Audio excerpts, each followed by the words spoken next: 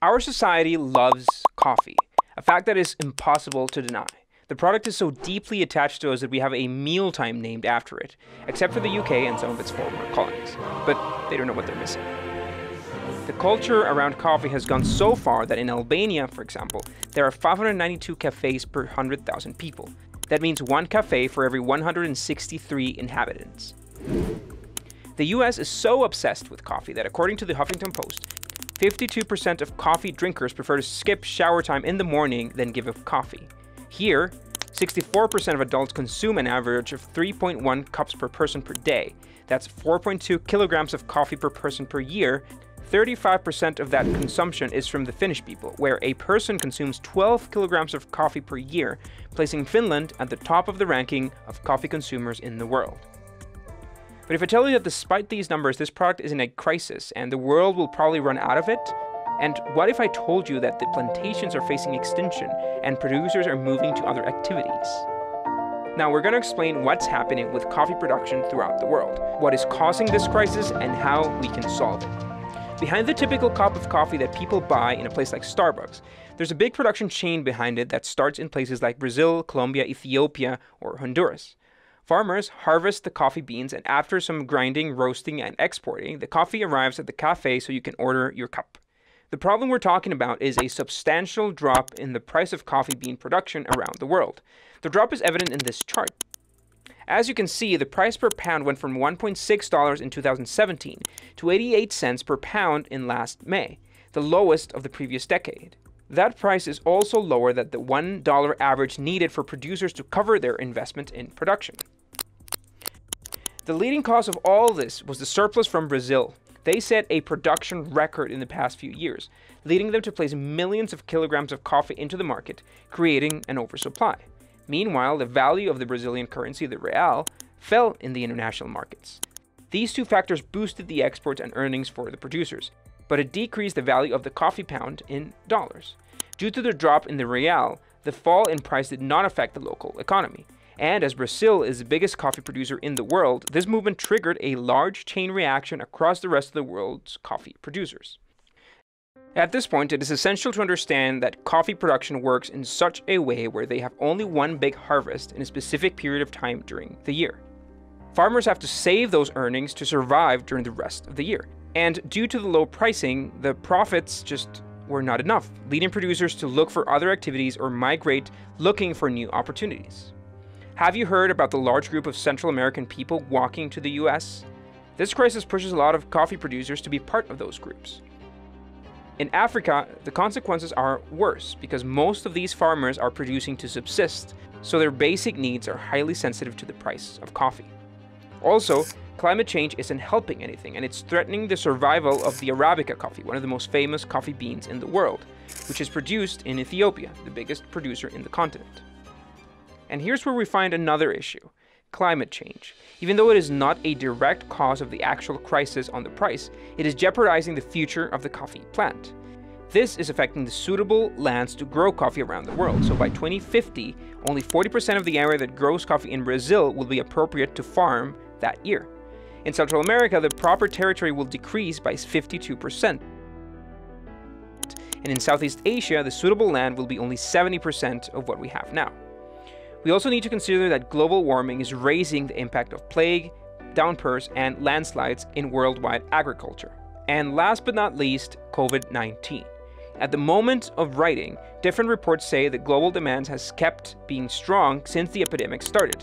But on the other side, the US National Coffee Association is projecting a reduction in the global demand for coffee of a 0.95% reduction compared to 2018. You probably will think that this is a modest decrease, but as this is an industry based on little producers, this close to 1% will affect the economy of hundreds of families. And now you're probably asking yourself, what if coffee roasters just pay more to the producers? Issue fixed, right? Well, it's not that simple because the shipping of the coffee, warehouse maintenance, and labor costs are expensive too. Also, some of them are placed in cities with a high cost of living, so the markup margins for roasters is not so significant. A very similar situation is facing coffee stores. Most of the expenses are now from non-coffee products such as wages and rent, so only around 2% of the money paid for a cup of coffee goes to the producer's country. But what about Starbucks? We're going to mention them later. After all of this, the Federación Nacional de Cafeteros of Colombia goes further and blames big multinational companies for covering 75% of the demand of production and creating what they call a big imbalance in the value chain, where the producers around the world only get 10% of the $200 billion coffee industry. For example, if you pay $3.50 in New York City for a cup of coffee produced in Colombia, the farmer who grew the plant earns about 5 cents. And if the producer was from Uganda, for example, it could be even less than that. This situation for producers is so tricky that it is common to see children or elderly people picking coffee. However, the consumption of coffee from final producer hasn't stopped growing. According to the ICO, the demand for coffee is growing 2% annually, and as farmers continue abandoning the activity, there are chances of a world shortage in the future. The coffee production industry is the primary source of revenue for 125 million people around the world, a little bit less than the population of Japan. That reason alone requires us to fix this situation for the 25 million families living from coffee. People and organizations have been suggesting a wide variety of solutions for this problem, and let's see some of them. Jeffrey Sachs, an economist and UN advisor, suggested the idea to create a global annual fund of $10 billion for the coffee industry, managed by the UN. This is a lot of money if we take into account that the UN destined around $7 billion to fight HIV in the past 2 years. The leader of Café for Change, a social-oriented coffee organization, seeks the solution in charging 10 cents in every cup sold around the world. The idea is to take the money to improve the quality of life for producers. Here, the challenge is to create all the logistics that collect this fund and manage it most efficiently. But it would be exciting to learn more about this idea in the future. In Colombia, the world's third biggest producer, a group of young people developed a cryptocurrency based on the value of the product. It's named coffee. The idea is that these producers can take advantage of the planned rise in the value of the currency so they can increase their earnings. Although this project is backed by the World Coffee Federation, organizations like Café for Change claim that this project won't fix the structural problems created by the market, aside from the controversy that surrounds cryptocurrencies. But for now, companies like Starbucks made relief payments of $20 million to different farmers in Mexico, Nicaragua, El Salvador, and Guatemala just to ensure that farmers keep working on coffee, where the production costs are 30% more expensive than in Brazil, the world's biggest producer. Some organizations, like the previously mentioned Federación Nacional de Cafeteros of Colombia, suggest new antitrust laws to find a solution, such as making the big companies pay fair prices to producers, something that is not that easy to do.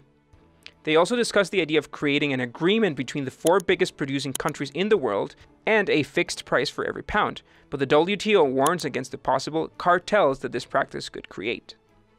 Seeking solutions against the problems related to global warming, a group of scientists at the University of California released an open-access Arabica coffee sequenced genome, with the idea to modify it and to make it suitable for more climate conditions, ensuring the future of this variety of coffee.